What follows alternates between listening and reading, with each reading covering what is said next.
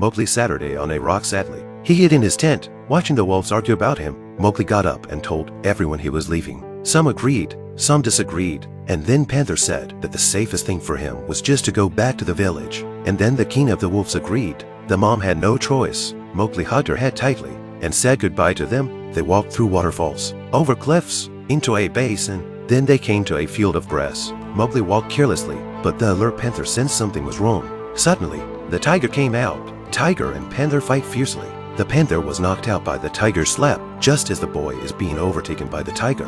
A fleeing bison hits the tiger. The boy jumped straight into the gully. While the tiger was staring at him, the boy looked at the running bison and thought of a good idea. He jumped onto the bison's back. The tiger was furious. He went to the wolf's habitat and directly killed the king wolf. On the other hand, the boy was on the bull's back and Consolidated encountered a landslide. He had to jump into the water and ride a canoe to another forest.